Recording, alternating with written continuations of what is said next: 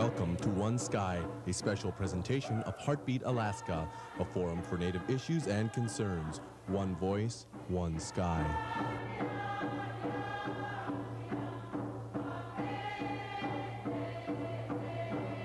Welcome to One Sky. I'm Jeannie Green. Before we begin today's program, congratulations to Mr. Byron Malott. In case you didn't know, he's Tlingit from Southeast Alaska, and he is the new mayor of Juneau, Alaska. One Sky. The name implies people from all over the world living under one sky. That doesn't mean we all have the same philosophies or the same thinking. Alaska Federation of Native Convention is coming up, as we all know, this next week. I talked with Julie Kitka, president of Alaska Federation of Natives. I also spoke with Mr. Paul Swetzof. He's on the board of Alaska Intertribal Council. Two different thinkings, two different philosophies under one sky. Recently, AFN passed a resolution encouraging the Bureau of Indian Affairs to continue tribal funding, PL 93-638, contracts, grants, and compacting with the regional nonprofits, as opposed to direct funding to individual tribal governments. Well, AFN, we had two committees that looked at the issue of the BIA, and there's several issues that they came out and they made recommendations on. The first recommendation was they wanted to freeze on any BIA reorganization until there was consultation in the state. And so that was the first position that was taken by the Human Resources Committee, ratified by the AFN's Legislative Committee, was to have that go back to the Congress and try to put language in the appropriations bill that would actually freeze no BIA reorganization at all unless there's adequate consultation, and the majority of the villages agree with the reorganization plan, not just a consultation where you get people's view, that people agree this is the way that BIA had to be reorganized. So that was the first issue that the AFN committees took a position on. The second issue was on the contracting issue and encouraging the BIA to continue their 638 contracting to the maximum extent that they can, and also to let things be done on a regional basis as far as contracting programs with the tribes, and not to go in and try to pull apart these 638 contractors that are going on, or to encourage villages to pull out and stuff, but to work with all the people affected. So, for example, if you have a regional nonprofit that has a contract and it's a mature contract, it's been operating, and the BIA wants to talk to the individual tribes about contracting, include everybody in those discussions. Include the mature contract, the 638, into the same meeting so that everybody that's all affected is involved in the discussions. And we think that that is something that needs to occur. But the issue is to continue to, on the issue of the 638 contracting for the regional organizations, what we want to do is make sure that we maintain the cost effectiveness of the programs, and you stretch them to the maximum extent possible, and you maintain some of these efficiencies that you have in a regional organization that you may not have on the village level. This particular issue, this was brought forward by one of our committees, and it was intended to be language that was put into the appropriations bill for a one-year time period only, and to send a strong message to the BIA on the reorganization and the funding issue. I might mention that it didn't get accomplished in the appropriations bill, so it didn't go anywhere other than just being passed by our committees on that. So it did not get into the appropriations bill, and there is no freeze on the BIA reorganization.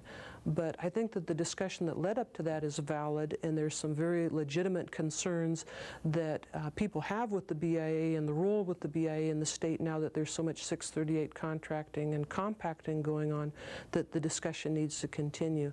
I think that people have not changed their views that there should be no reorganization without consultation and approval.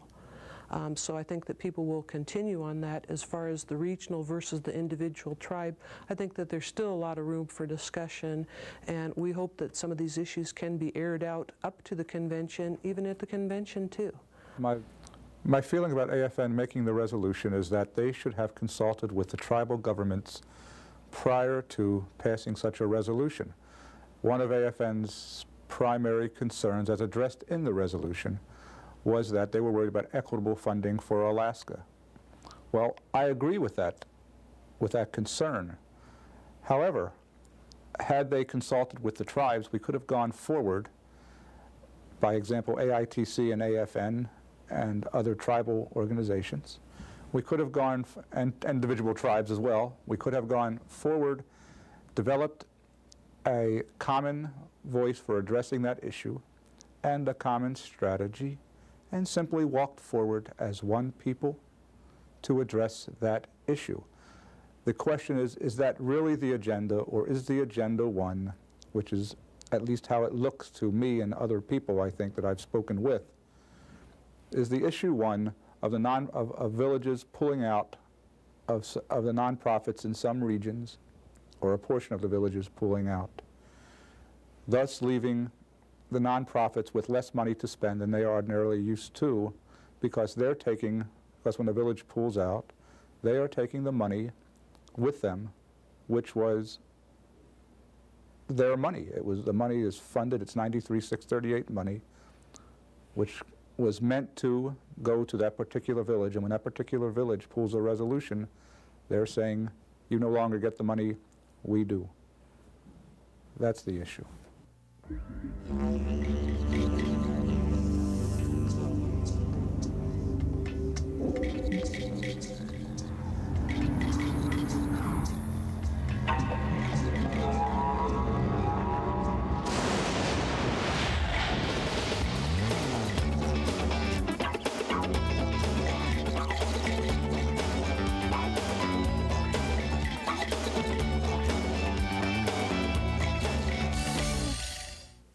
Why is Jim Campbell making all these ridiculous negative charges against Tony Knowles?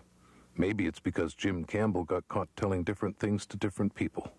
Tony Knowles is for developing ANWR. Jim Campbell knows that.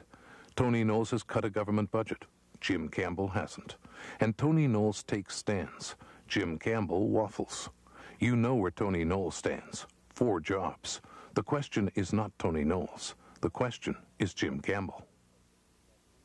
The only stand that we have formally taken is that we agree that we want equitable funding for Alaska. We think Alaska tribes have been shortchanged by the federal agencies, BIA and IHS, relative to other tribes outside of Alaska.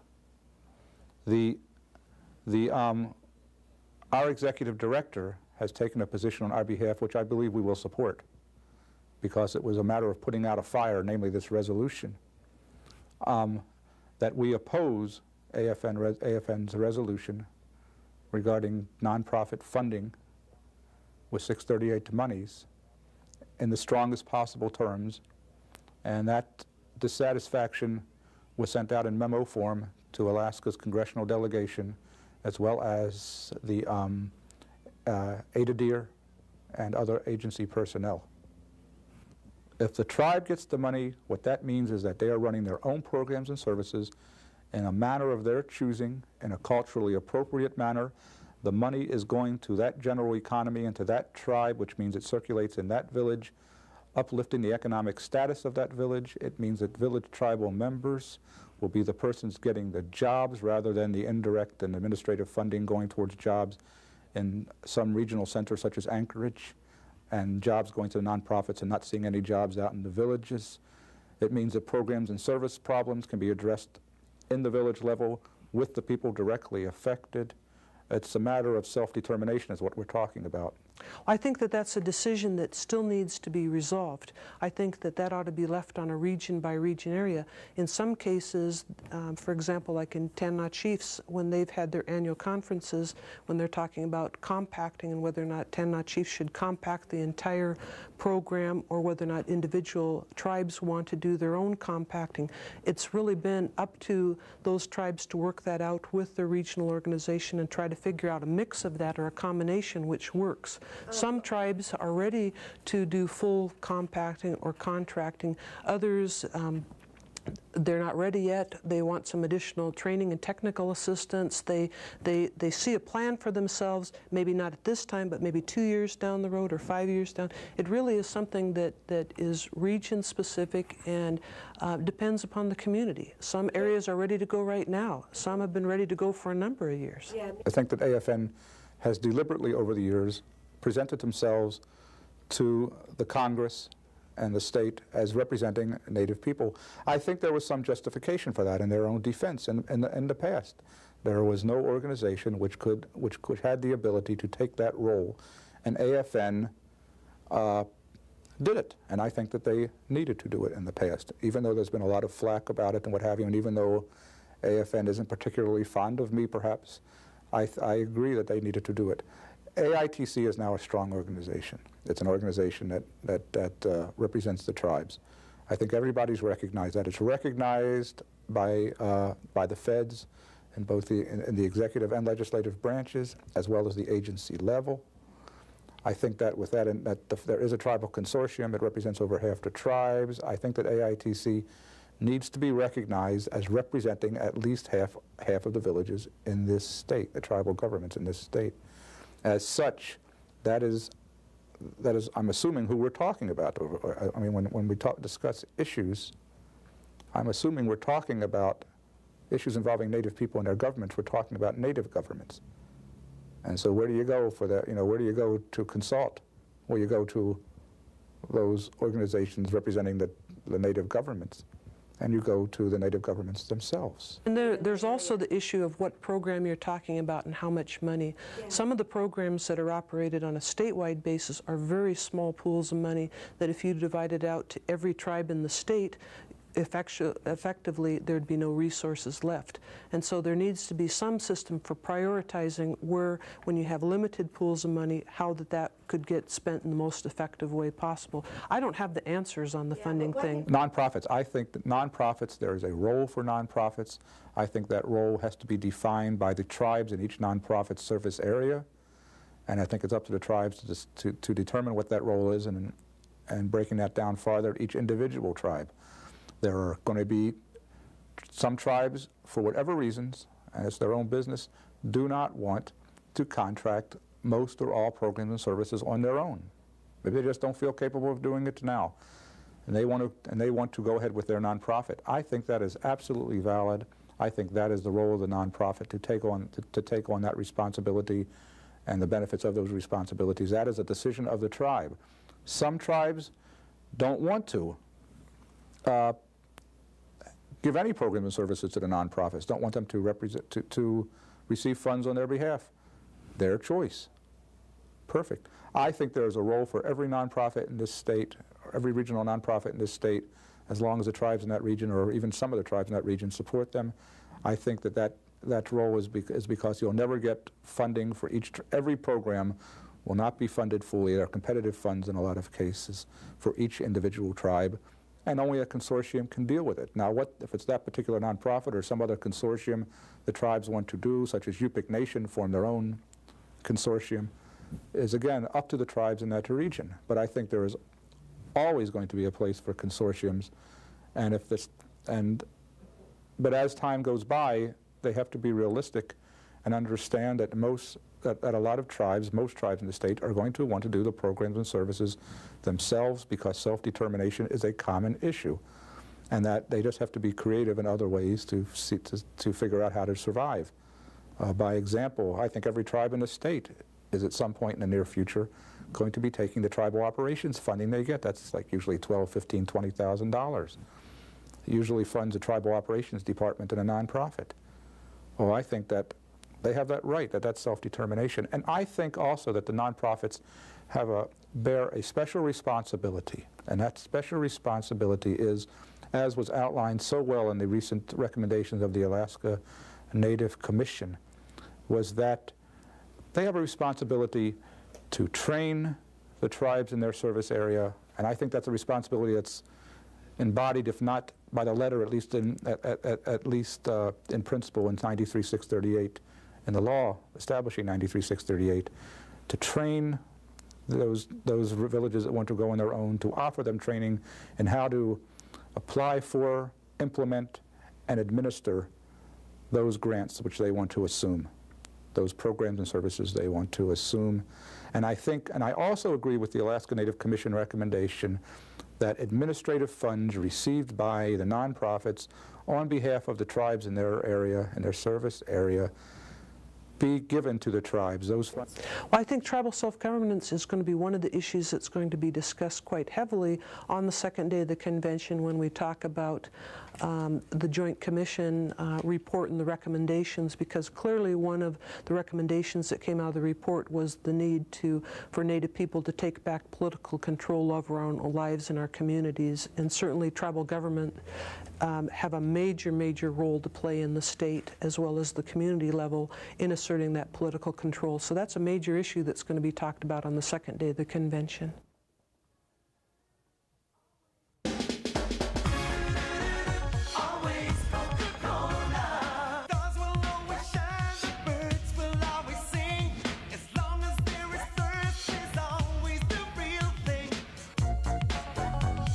Celebrate the 127th anniversary of Alaska's oldest retail merchants, Alaska Commercial Company, at our 18 AC Value Centers. Customer service is our first priority.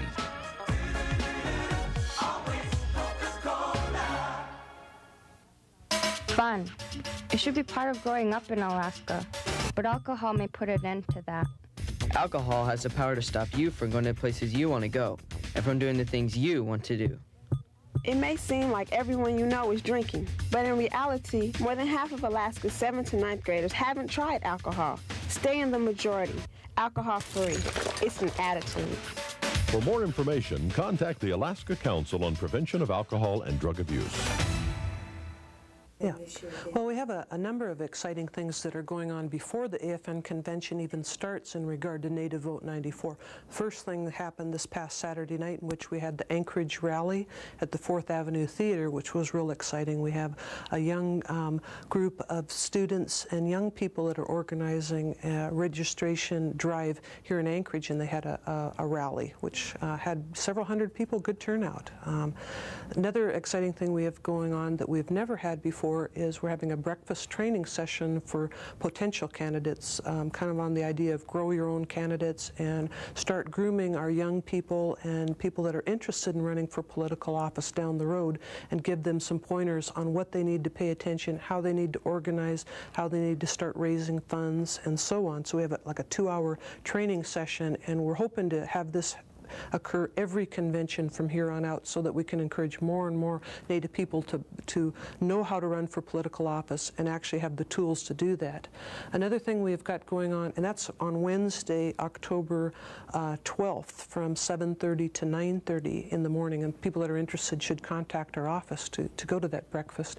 But following that breakfast, from about 9:30 until 5, we have a Get Out the Vote training workshop, all-day workshop on what do people need to have organized for the last 3 weeks of the election following the AFN convention. And the idea is to have village plans, actually written village plans for each village that wants to participate in this training session, of things that can be done and should be done in the remaining 3 weeks to make sure that we have as many Native people participating in the political process and voting on November 8th. And things like getting rides to the polls, encouraging absentee balloting for those that are homebound or are going to be away from the village who may not vote, but actually have a written plan of some of the things that can be done, and a sharing of these ideas in a statewide forum prior to the convention. So good ideas that are going on in Dillingham can be shared with some of the villages around the Nome area or with Southeast and so on. So